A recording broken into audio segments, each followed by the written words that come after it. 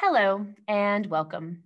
So, I wanted to take just a second to talk to you about a man who controlled areas of Latin America or a particular area of Latin America, once by being elected and once by force. And this man was in control before Fidel Castro took control. So, let's talk about Fulgencio Batista. Fulgencio Batista. Most of us just refer to him as Batista. Okay, so he was born in 1901, and he was as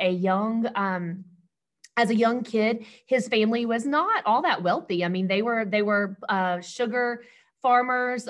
Sugar cane, was a big deal in Cuba, and so the sugar farmers really didn't make all that much money. I mean, they were kind of like lower class, middle to lower class society.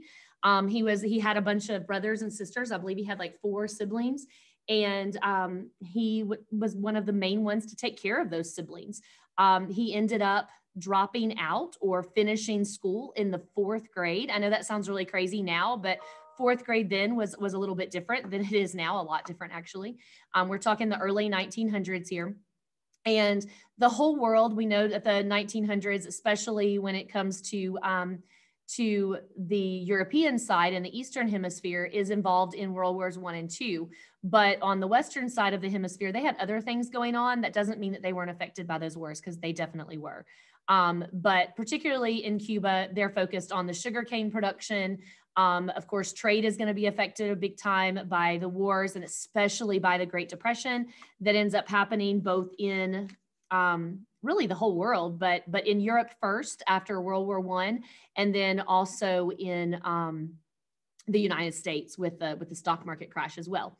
So Fulgencio Batista was a young man, and his mother died actually at 15 years old. So he was 15 years old and his mom died, and he didn't really get along with his dad very well. And so he actually moved away from home, and he lived in all different kinds of places all over the cities throughout Cuba. And he just worked small jobs, did anything he could to make ends meet. He's actually homeless for a little while. So the story goes. He didn't really have a great relationship with his dad at this time. He was a teenager. He wasn't getting along with his dad too well. And so he was kind of rebelling against being at home and whatnot. He ends up joining the army. So he does help out his dad. He does work on the sugar plantation. That's actually working for not a plantation so much as a sugar corporation. Okay. So he does help his dad out with that. And then he ends up joining the army. So, by now he's like mid-20s, we're talking late 20s, 1920s, 1930s. In the 1930s, he ends up joining the army. And in the army, he all of a sudden is standing out as this great leader. I mean, he could speak very well. He was extremely great organizer. People just really, really liked him. And when he was 32 years old, he had actually a pretty high rank in the army. And he actually was one of the main leaders in this big revolt that happened in 1933.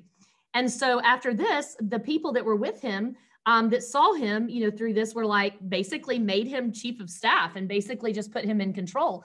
And so some of his army buddies, so to say, were like, hey, our country's not doing all that great with their government. So maybe you should leave. Okay. So Batista, when he was younger, really kind of felt like he was kind of a nobody. But then as he got in the military and as he got some status and he got some people looking up to him, his whole outlook changed. Okay. So let me just step back just a little bit and tell you a little bit about what Cuba is like during this time. So at this particular time, sorry, it was tangled in my headphones. At this particular time in Cuba, Cuba's doing great financially, but I will tell you that the prices, because of the Great Depression and whatnot, the prices of the sale of sugar have started to go down. And so sugarcane is the number one export of Cuba and really how they make all their money, or how they made all their money. And so Batista even though Cuba is doing fantastic, Batista sees that the government really needs to step it up and really needs to kind of figure out what to do with these exports and start to kind of keep the sugar plantations going strong, because they're just not really anymore. And the current government's not really doing anything about it. So to give you just a little insight about some things that are going on in Cuba too, Cuba has one of the highest literacy rates in the entire world. This is the beginning of the 1900s. We'll say 19 20s, 30s to like 1950s, okay? They have one of the highest literacy rates, even higher than the United States and most European countries, okay? They not only do they have the high literacy rate, they also have a really good GDP, more or less. Of course, their numbers did go down with the sale of the sugar going down, but they were doing pretty well. I mean, as a country, this was a very lavish country, a lot of great cities with a lot of really strong infrastructure, a lot of like city things, jobs, stuff like that. And so Cuba's not really hurting. I mean, they're not one of the lower, you would not consider it a lower country in the world. Okay, pretty good deal. Well, Batista, though, sees that the government's not really doing things right. I mean, the government was pretty corrupt. The government wasn't really helping out the exports with the sugar and trying to keep that going. And really, the governments, they just stunk. I don't know any other way to put it. They weren't helping matters for Cuban people. Okay. So Batista and his crew decide, hey, wait a second, you know, he can handle things pretty good in the army. Let's just, maybe he should be in control here. So Batista runs for president. So in 1940, he runs for president and he wins. He wins. Okay. He's a great dynamic speaker. People love him. He's very good with administering things, like he's very organized. People believe what he says, you know, and they're pretty fed up with what he's doing with all of this sugar cane and that things like that, or not him, but the previous government. So they're looking for a change. Okay. So Batista, they think is going to come in and is going to save everything, is going to make everything great. Doesn't really so much happen, but at least they think that that's what's going to happen. So Batista comes in and is elected as president in 1940. Well, you think that that's going to be awesome. You know, he comes in as president, but he doesn't really do much. And through all of my research, I haven't really found much that's made him stand out as a president. He kind of did things the same way all the people before him did. So all of these like promises that he made to the people just really didn't follow through. Okay. So another president that had run against him in 1940 runs against him again. And this time he realizes it's not really even worth him rerunning for president. This other guy, he's going to win. So I might as well just go ahead and just let him win, back off, give over, you know, the country to him and basically leave. Well, he doesn't just do that and just give up the country. When the other guy wins, the other guy takes over. His name was Guru, something like that. Anyway, when he wins and he takes over, he ends up, Batista actually is kind of like bummed, I guess you could say bummed that he wasn't really the favorite, that he wasn't able to do the things that he wanted to do. And he ends up moving to the United States. Okay. Now he had become very wealthy in Cuba because, you know, you don't really like leave a presidency very poor. And so typically, so he takes all of his money and all of his riches and all of the things that he's earned in Cuba and then just moves to the United States. And he actually goes and lives in Daytona Beach, Fort Lauderdale, that kind of area.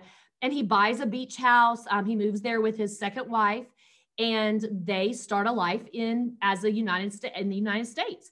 They actually live a fairly lavish life. They live a life of the wealthy, and he becomes really close and really good buddies with a lot of the American mafia. Now, this is in the 1940s and 1950s. We're talking like 1945 through like 1952 or 1950, something like that. Anyway, while he's living there, he becomes really close with a lot of the New York mafia. He's kind of hangs out with mobsters. He hangs out with the wealthy. He just becomes buddies with a lot of high-class criminals, I guess is the best way to put it, in the United States. Well, in the midst of that, he starts to kind of get a big head. You know, he starts to get a little full of himself, and he decides, my Cuban people need me back. You know, they just can't get a government that's going to take care of things for them. And, you know, I may not have done things right the first time, and I may not have been able to do all the things that I want to do, but I'm going to come back for a second term and I'm going to make changes again, and they're going to love me. Had he only known, they were not going to love him. But maybe he was just kind of stuck up by that point, and he just didn't want to believe that they wouldn't love him. Okay. So anyway, he runs for president again. And he's a little bummed because the first time he had a lot of support from the people, and it seemed like he was like the win. And this time people aren't really, he's not the number one choice. at all. In fact, some of the people that are winning in the candidacy above him are actually people that Fidel Castro would have supported. They were not Fidel Castro personally, but it's the party that he would have supported. So he is like a distant third when it comes to the election. He's definitely not going to win. And just a few weeks before the election, he's like, just usually when a candidate would kind of be like, okay, I get it. I've lost, I got to back out. Yeah, Batista he's not really the kind of guy to back out. Remember, he's been hanging out with gangsters. He's been hanging out with people who tend to get things the way they want it, whether it's necessarily the right thing or not. And so he gathers a lot of his kind of mobster friends and gangster friends and high society people from both the USA and from Cuba. A lot of the people that he was in the military with, those people had been stripped of their rights and stripped of their, I don't want to say rights, but stripped of their leadership after Batista had left being president the first time, and they would like to get back into power. And so he makes a bunch of promises to them that's like, hey, you know what, we'll take over, we'll get into power again, and I'll, make you, high society again. I'll put you back into a place of influence and of leadership, whatnot. Anyway, he gets this group of people together. He basically creates his own army, and they effectively overthrow the government. Okay. Now they do this in like a matter of like an hour and 15 minutes. In fact, he brags about it in interviews afterwards that it only took an hour and 15 minutes before the current government was waving the white flag of surrender. So basically all these mobsters, I mean, if you know about gangsters and whatnot, which I hope you don't know much about them, but just in thinking about what you see in movies and stuff, they don't typically back down. Okay. So, and they're usually pretty threatening. So you think about, they're showing up at these government officials' houses and buildings and all these like government places, these transportation hubs, all of these places where the government would have had a high control and would have had a high presence. And they're literally like scaring them. I mean, who knows? We don't know the exact story. If they were held at gunpoint, we don't know what was happening, but there were some security guards that were killed. Okay. And there were a whole lot of other people that were probably held at gunpoint. And there were a lot of people that were just threatened. And so the government was weak anyway. They weren't really, like I said before, the governments were not really doing very much. They didn't have much control. They were inexperienced, et cetera. And so they were like, okay, it's not worth my life. And so they end up pulling back and waving the white flag of surrender. And they're scared of Batista and his army. Okay. So they're basically freaking out and they're pretty scared of this new dude because he's scary.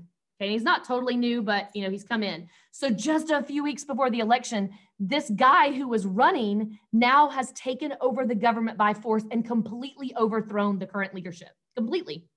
Okay. In fact, the current leadership is so scared of him that they actually go and take exile in Mexico. They go to Mexico City and hide, okay, at the Mexican embassy because they don't even feel safe in their own country anymore of Cuba. Okay, so kind of crazy, but that's how it works out. Well, anyway, he goes and Batista is now in control. And like I said, it's just a couple of weeks before the election. And so the people are in an uproar like, oh my gosh, what's going to happen? This crazy group now has taken over the government and they're in charge and blah, blah, blah. And he says, no more elections. The election's not happening. Okay. And I am now dictator. I am in full control. I'm putting myself in power. I will be the one to make changes. You got to talk to somebody. You're going to talk to me. So I kind of, in my mind for the period of this world geography class for 6th grade, I like to refer that back to when we talked about Hitler. When Hitler came into power, he kind of snuck his way in, kind of manipulated his way in. Admittedly, it wasn't through a big military, fearful guns and faces kind of thing. It wasn't an overthrow, but he did kind of sneak his way in and manipulate his way in. And when he got in, he said, no more elections and I'm in charge now. Okay. And if you don't like it, okay. So that's kind of what Batista did too. Now, Batista and Hitler were two completely different people that ruled in completely different ways. So please do not relate them as people and as characters as the same, but you can relate their actual coming into power. Those things do have some parallels. Okay. So Batista's in full control now. He is president. He's dictator. There are no more elections. And now we have the people of Cuba. Now, if you remember, I told you that Cuba was doing pretty well. They just weren't handling the sugarcane very much because sales were down. You know, sales will come back up. I mean, it's just a matter of the Depression and whatnot. Now we're getting to the 1950s when people are recovering from the Depression pretty well. People are spending money. Cuba was doing great. I mean, they really were. Cuba was one of the first countries in the world to have color TV, electricity. They were one of the first countries in the world to have like, what else? The color TV stations. They had more radio stations than pretty much anybody but Russia. I mean, these are the kind of things that were Cuban life, okay? Cuba was a huge, huge hub for travel for the USA. Now, if you were really, really wealthy in the USA, it would be very likely that you would travel down to Cuba to live it up, you know, to dance, to party, to vacation, beautiful beaches, you know, the Caribbean, beautiful weather, et cetera, et cetera. So Batista capitalized on that, okay? Because you remember he had been hanging out with gangsters in the United States. So he wanted to get the wealthy people in Cuba, because there used to be a pretty strong wealthy class in Cuba.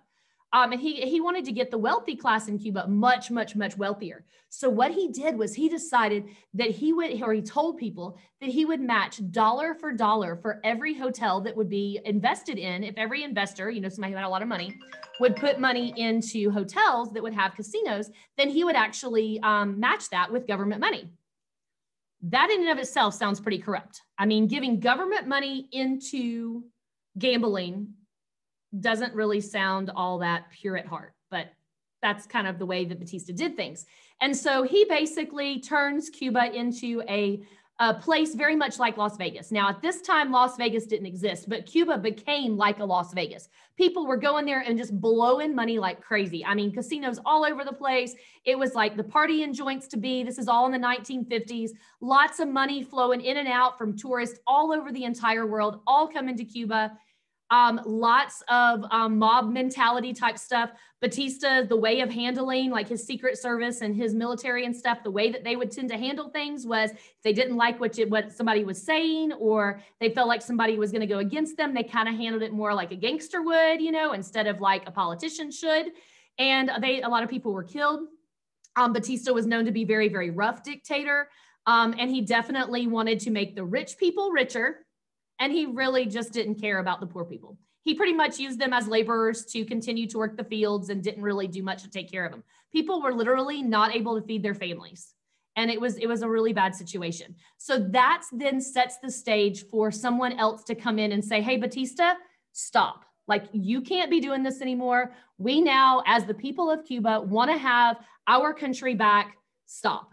And so that's going to set the stage for somebody to come in and actually overthrow Batista. Who do you think that might be? Exactly, Fidel Castro. Now, remember I told you that one of the opponents that Batista ran against in the second presidential election would have been who Fidel would have probably sided with, okay? So Fidel was already like, I can't take over Batista in a means of like some kind of a legal, you know, overthrow. Like, I can't beat him in an election because, well, first off, there are no elections. So that's not really an issue. But Fidel had the support of the people of Cuba. But he also knew that that Batista and his mobsters, more or less, Secret Service would find some way to kill him if they saw him. So Fidel hid in the mountains with a whole army of his own, and basically step by step and sneak attack by sneak attack came through and eventually did actually overthrow Batista and that current government. And Fidel did come into power and did overthrow Batista. Batista ended up leaving the country again, but this time he tried to go back to the USA, and the USA said, sorry, you can't come back here. You can now go and live in Europe.